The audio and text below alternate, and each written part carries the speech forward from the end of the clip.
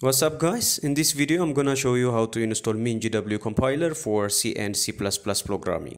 So MinGW basically is the most popular and the best compiler for C and C++ programming in Windows. So let's get to the point and install the compiler. Therefore open your browser and type in MinGW and hit enter. Here click the first link from sourceforge.net. Click on download and wait for a couple of minutes. Once it finished downloading, here click on open folder. This is my MinGW setup file. So double click on the setup to install. This opens up the installer window. So click on install.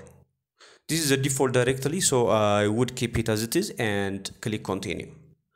Wait for some time until it finished downloading important features. Now my download is complete. So click on continue. This opens up the MinGW installation manager. So in the MinGW installation manager, there are different packages that are going to be added. So here right click on the first package and click on mark for installation and do it for all packages so that they will be included in your MinGW. After selecting all the packages, go to installations and click on apply changes. Now click on apply. Wait for a couple of minutes to get it installed. Now our download manager completed downloading and extracting all the important packages to the MinGW. So click on close. Now let's add the path of the MinGW compiler so that our system actually knows the compiler. So go to your C drive and here you can see the MinGW. Click on it. In the MinGW, click on bin and copy the path by right clicking here. It's important as it helps us to compile our code from anywhere in our system. Now go to the taskbar and search for environment variables. So type in environment variables and click on this environment variables option. This opens up the environment variables window. Click on environment variables. So click on path, then edit. Here simply click on new and paste the path that we copied. Click on OK.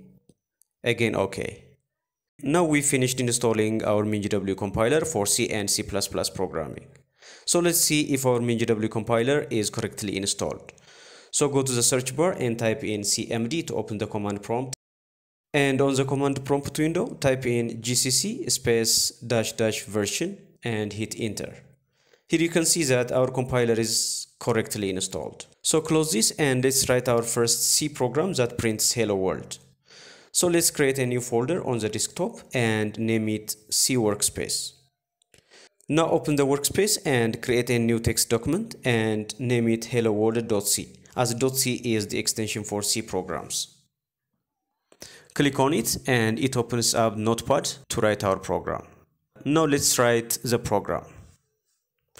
So this is going to be our first program in C. Now go to file and click on save. So it's saved as hello world.c. Here you can see that since the program is written in Notepad, the default extension is .txt. So to convert it to .c, go to view and enable file name extensions. Now edit the extension as .c and it automatically changes the type into C source file. So now let's compile it. So here in the workspace, type in cmd and open the command prompt where we can actually compile our program.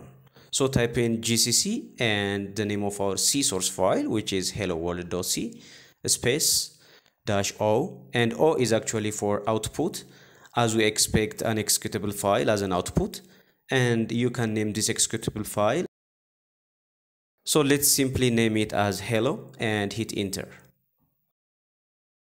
Our program is correctly compiled and you can see here that it generated this .exe file upon compiling, right? Now let's execute it to see the output.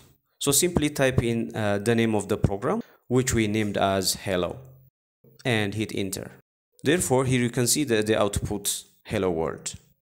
So you are now able to write and run C programs. So thank you so much for watching and don't forget to like, share and subscribe.